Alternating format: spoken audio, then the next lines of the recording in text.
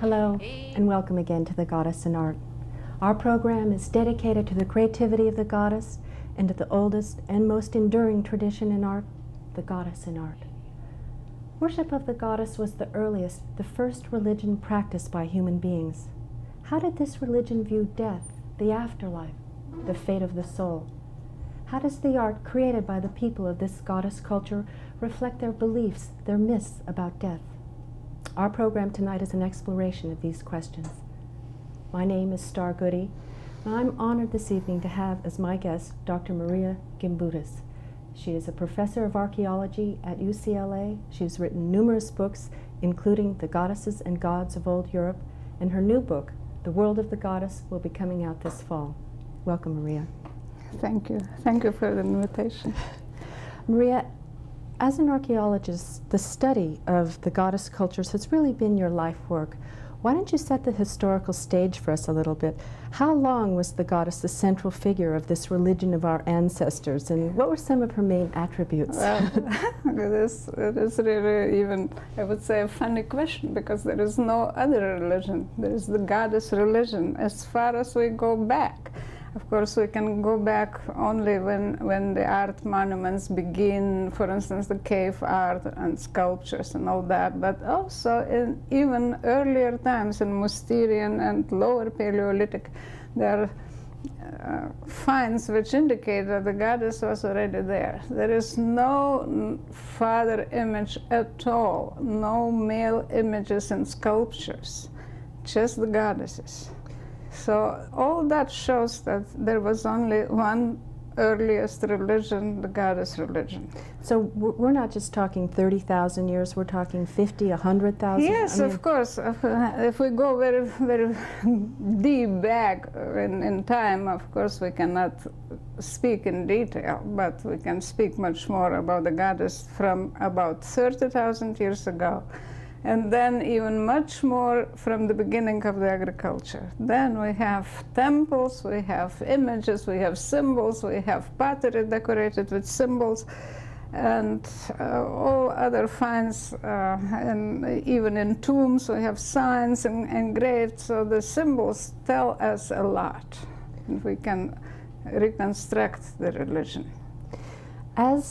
As the goddess, the great goddess, this central figure, she had what we could call a divine ambivalence, right? She was life, but she was death. And I mean, tonight we're going to be looking at that death. So there was no heaven or hell or God over here or devil here, but she was the mystery that incorporated it all. There was no division between life-giving and death-wielding. The goddess was a nature itself.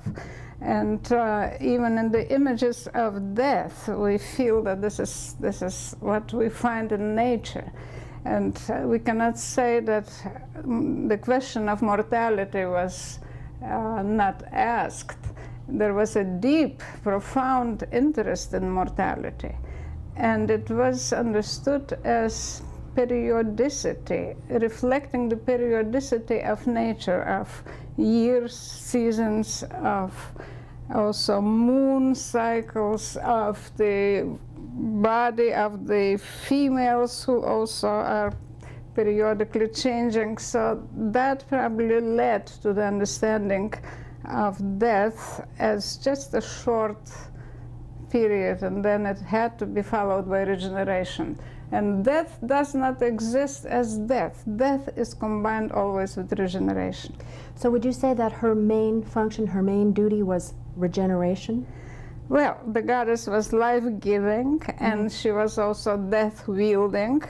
But if we would like to choose what was the most important aspect of her, I would say, yes, the regeneration was an extremely important aspect. So she really had the powers of eternal renewal from her it was this inexhaustible source of life energy that just kept coming forth. She was the overseer of life energy, and she was taking care that life is regenerated immediately after death. If the human body is reduced to a bone, then from the bone life comes again, and also the soul is perceived as continuous. It is the same life energy which continues as a bird, as a tree, as an animal, as a flower, as a snake. So the life energy just goes out undifferentiated into the vast energy of the world. We do not have differentiation at all. Life energy is the same in human beings, in animals, and plants. One thing that we can really tell by, that reflects a lot of their beliefs, is obviously how they buried their dead. Now, the first bit of art and architecture that we're going to be looking at is how they buried their dead. So let's see this. It's a lot of information in tombs. Tomb is womb, and we have, for instance, here burial in an egg-shaped vase. Egg is itself a symbol of regeneration. Here we see a little child, actually a newborn child, placed in an egg-shaped vase. We see the beginning here. Well, his skeleton can be seen from the opening from front of this vessel. And the egg is actually in a fetal I mean, not the egg, but the bones are laid in. The bones are in a fetal position. To be reborn again. Yes, and not only children, but also adults were buried in egg-shaped vases, but most what we have are egg-shaped tombs. Egg-shaped or oven-shaped or womb-shaped, uterus-shaped. Here is an amazing monument from Malta, south of Italy, from the 4th millennium BC, where we have, well, here is just the end of a chamber which is egg-shaped. And in this place there were 3 stories of egg-shaped chambers with about 7,000 individuals buried in the course of maybe 1,000 years. So we really have great scale of architecture here. Oh, this is an amazing architecture, and it's of a soft stone called Globigerina, and in Malta all the temples are built of the same stone. And there were many egg-shaped chambers. Some of them were large, some of them were smaller. And also some ceilings were decorated with red spirals or snakes. So all the symbols are life-giving. Here is a model of a tomb called a passage grave tomb from Wales near Cardiff in England. And this is one of the typical examples of passage grave tombs which are spread along the Atlantic coast from Spain to Sweden. And here we have large stone corridor leading to the end, which is a chamber. This is not a mortuary house. I would say this is a vagina and uterus. The goddess's regenerative organs covered with an earthen tumulus, which maybe is symbolic of her belly, of a pregnant belly. So again, being buried, I mean, as life comes from the uterus and the womb, you return to that uterus and that womb. The dead return to the uterus, and then they are regenerated in the uterus. Several examples from Ireland, for instance, these are the so-called court tombs. One of the court tombs in Western Ireland, they are called court tombs, but they have nothing to do with courts or palaces, but this is, again, I would say, the uterus of the goddess, regenerative uterus, and the dead were buried after the body decomposed. The bones were collected and buried in such tombs. Now something like this structure is 5,000 years old. Well, right? this is 4th millennium, or even the beginning of the 3rd millennium. This is another example, the Crevy Keel in Ireland, which is clearly a womb of the goddess, has nothing to do with a house-like structure. And in all the architecture of megalithic Europe, we have the same idea. It is pervasive throughout. It has a very different concept in burial than, for instance, the Indo-Europeans have. They built mortuary tombs only, and they believe that the life has to continue in a linear fashion, and the same life will continue in the afterlife, whereas the old Europeans, before the Indo-Europeans, believed in the continuity of the same life energy. Now, the Indo-Europeans, of course, are the patriarchal, worshipped as the patriarchal people, the warriors, and they really worshipped the individual. They worshipped the heroes, and especially the kings, and buried them very lavishly, even with wives and servants. So there was other people sacrificed and chariots and all. In old Europe, we do not find anything of this kind. Now, in old Europe, we find in the tombs and in the shrines, we often see owls or vultures. We see really birds of prey, and they're associated with death. Yes, of course. The first symbol that we can notice in tombs is the bird of prey. The owl goddess is dominating in Western Europe and also in parts of Central Europe, and then in Turkey and the Mediterranean area there is a real vulture goddess. All right, let's take a look at the next pieces of architecture in the tombs and the shrines, because we see these goddesses. And this is an exquisite piece of art. Well, this is from a very famous tomb of Naut in Ireland, about the middle of the 4th millennium. The owl is here represented because we can see her round eyes, but the body is all engulfed in a labyrinthine design, and the vulva is in the middle. So we see that this bird, who is probably the goddess herself, is concerned with regeneration. And some of the owls are represented only by her eyes, or her beak and eyes, or her breasts, or her vulva, or even just her necklace. Ah. In many of the megalithic tombs in Brittany, the just breasts are found, or just necklaces and breasts together. And in the famous New Grange in Ireland, there are eyes of the goddess on the ceiling. Well, this example would show you very well that the owl is not only the death goddess, she is promoter of death, foreboder of death. In beliefs and folklore, we still have her role as a harbinger of death. But these two urns are from Troy, around 3000 BC, are decorated with a snake or umbilical cord and a vulva. So, of course, she is at once death and regeneration. And she also has a sense of one's fate. The owl represents the good fate, the bad fate, that one is going to die. Correct. This is the other side of the fate. Now we have more of these owls. This is one grave from northeastern Hungary where the whole family is buried in owl-shaped urns. You see the mother and 3 children. And in other cases, we have just urns and owl eyes, or some schematic image of an owl. So she really is carrying the death there, isn't she? So you cannot sense that this is really a death representation. Now I shall say something about the Çatalhöyük temples in Turkey from the 7th millennium BC.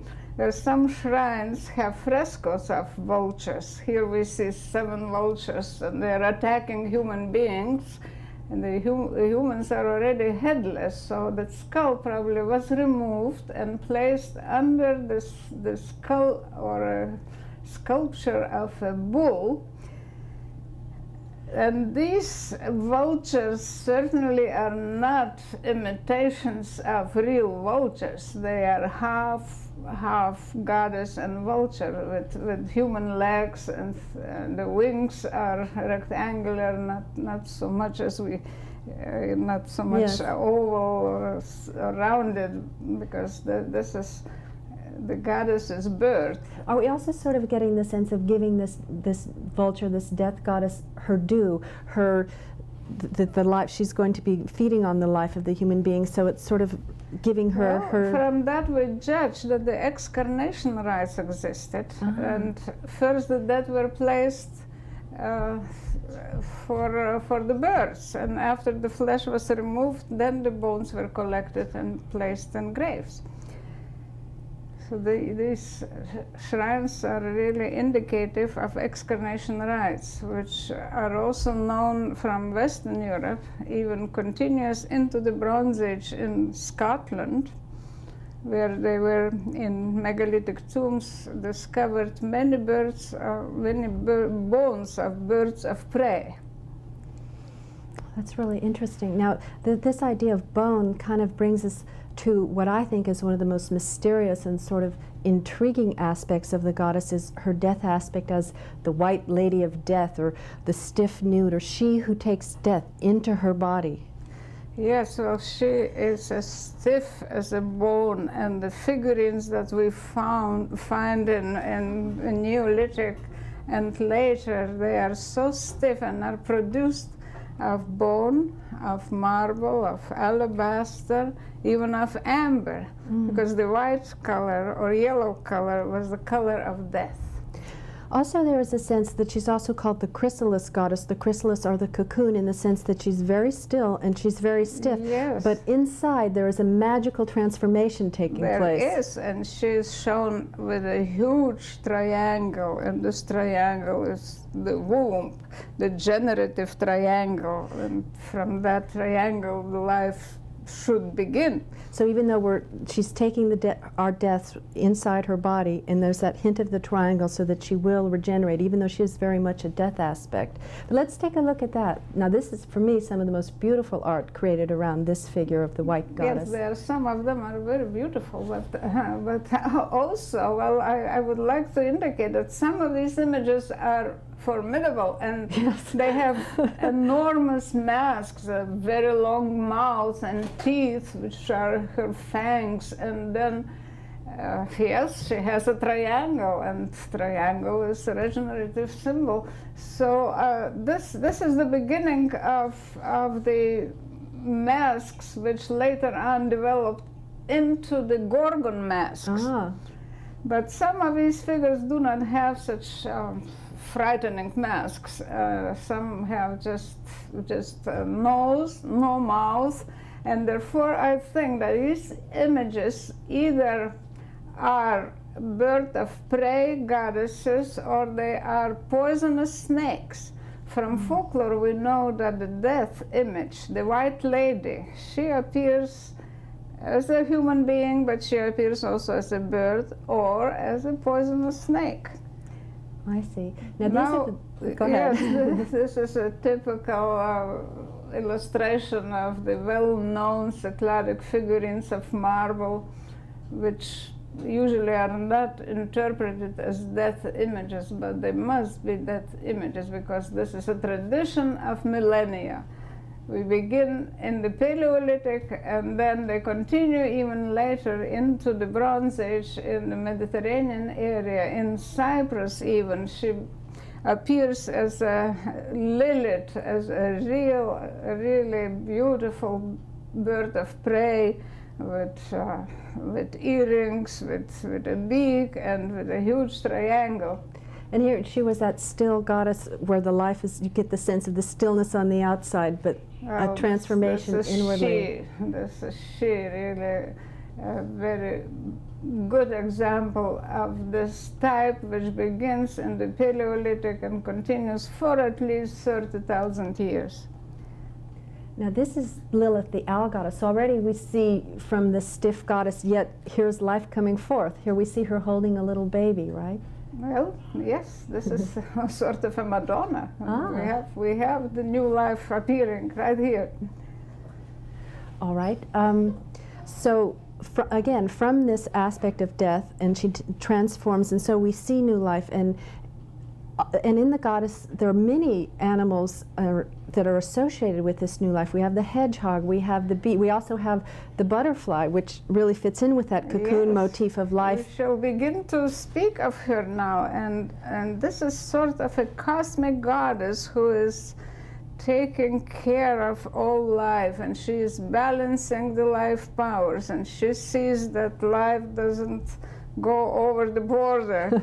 So she is killing, she is destroying, but she is also bringing the life from the body of her own, but also she appears as a frog, a fish, a triangle or a double triangle, a hedgehog, and a bull's head. Bull's head is also a symbol of uterus, and as a butterfly. And all these images of the goddess are really associated with the uterus, right, or the womb, and with the moon too, that sense of periodicity. And this is all one goddess. The charming thing is that she can change her shape from one to another, and she can be a bee and a butterfly, and she can be at the same time a fish, or a hedgehog, or a frog. All right, let's take a look at the goddess in these images. Now, this is the Lepenski Vir. Lepenski Vir is a Neolithic sacred place on the Danube in northern Yugoslavia, where there were triangular shrines discovered, and these triangular shrines had red plastered, lime plastered stone floors. And at the end of these shrines stood sculptures, and they are mostly fish-woman hybrids. And the fish, we know from later periods, is a uterus. Fish is a moist creature, and the uterus is moist, so this is the connection. And in art, there are many fish which are decorated with net design. Now here is a Lepenski Vir sculpture of a fish, but she also has human features, and there are about 54 sculptures discovered in the settlement. And this is only in this area, it's sort of a cult of this area? Just this area, but the fish is always portrayed in the pictorial art, so it's not only Lepenski Vir where we find fish. But it is an amazing place because 54 large sculptures of stone have been discovered there. And she was the main goddess. But now here is a frog. Very animated frog here. A beautiful frog. The frog is another rather predominant image. There are many frogs discovered of stone and of clay. This one is of clay, but there are also images of green stone, of black stone. Also, there are figurines which have human head. And the frog from folklore and also from classical times and Egyptian beliefs is known to be the goddess. She is in the womb, and people until now believe in a wandering womb. So she is the one who starts the life. The hedgehog is another figure. This one had a lid with goddess's face, and the beginning of the symbol of the hedgehog probably goes down to the Paleolithic times from the observation of animal uteri, which are with warts. And again, all these images are really the same goddess, but they're just in different images. The same. The belief in hedgehogs still continues. And now here is a vase, and on one side we see a triangle. This is the goddess's triangle, or a V, which is an insignia of this goddess. On another side is an engraving of the goddess made of two triangles. So we speak of a goddess in the hourglass shape. And the triangle is one of the earliest images of the goddess, The right? triangle is probably the earliest symbol. We have in the Mousterian times graves which were covered with triangular stones. How long ago would that be? Oh, it goes back to 100,000 years. And then in the Neolithic and Copper Age of Europe, this is one of the very frequent figures that is found. This one is from Hungary, 5th millennium. This is from Romania, another image on the vase, which has clearly a bird of prey feet instead of hands. The other one also had the hands of the bird goddess. So she is the one who is regenerating life powers. Now here we have an image of the bull cranium, or the bull skull, the sacrifice bull out of which life arises, right? Yes, and the bucranium is one of the goddess's symbols of, which is also uterus. I mean, it just looks like a uterus with the fallopian tubes. Yes, fallopian tubes are like horns. Yeah. And the heads which are produced are really flat heads, not like bull heads, not like cow heads. They are imitations of female uteri. And we see the goddess, the triangular goddess carved right there. As an hourglass shape appears from the uterus.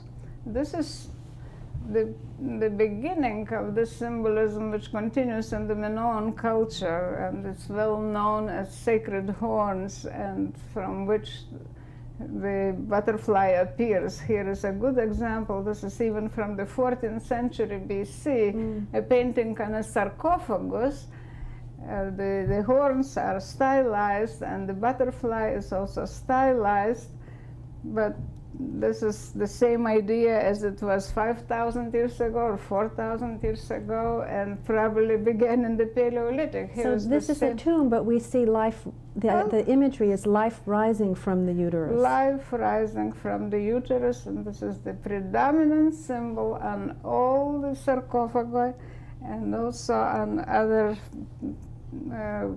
vase painting, for instance, in Minoan Crete. Here is the butterfly with almost human head, and then she has hands which are not human. Definitely these are bird's feet. And so she is a manifestation of the same goddess who appeared as a hedgehog, fish, frog, bucranium, and butterfly. Now, from languages, we can also reconstruct who she is. For instance, in Breton or Irish, she is Maro. In Slavic, she is Mara, Morava. But these names also mean butterfly and the goddess. And these names are also connected with the meaning of nightmare. Actually, English nightmare is the same. German Mar and French cauchemar belongs to the same group. So now we this is only a have whole about series of interconnections. So just in this last minute that we have left, really what we can see is an imagery where life comes from the womb, goes back to the womb, and regenerates from there, and we see like the soul rising from those horns as the butterfly and returning to the great resources in the vast goddess, really. Yes, this is a beautiful philosophy of earth reverencing, earth loving, and we didn't have to see there the images of black gods and of chilly and gloomy underworld. Well, thank you so much, Marija, for being my guest and for sharing your knowledge with us and my viewers. Thank you very much. Okay.